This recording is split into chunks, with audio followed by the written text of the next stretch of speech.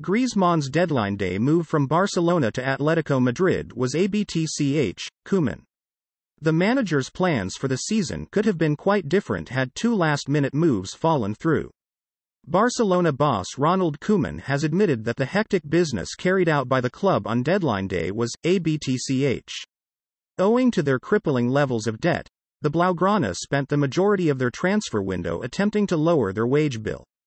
The cost-cutting exercise continued through to deadline day, with Antoine Griezmann departing the club and Luuk de Jong being brought in at the last minute.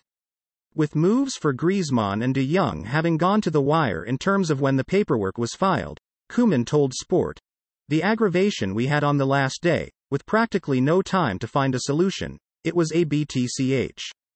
Griezmann had a great contract and if he left it was going to help improve the financial situation of the club.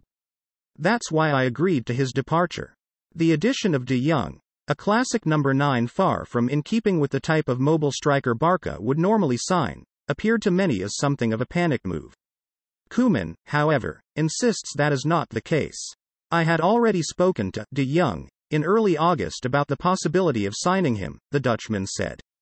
"I wanted a forward different from what I had and I thought of him because I know him very well.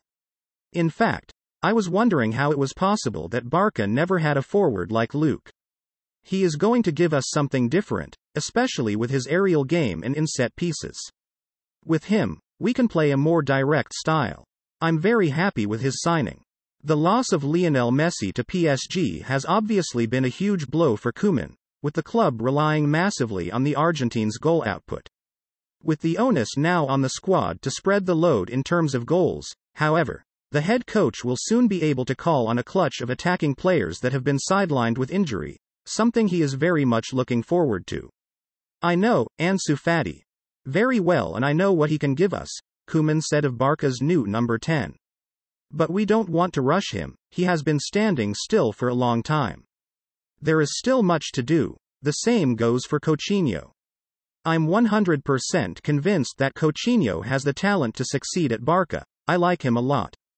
The last injury he had was a strong blow for him and he has to recover well both physically and mentally to come back stronger than ever.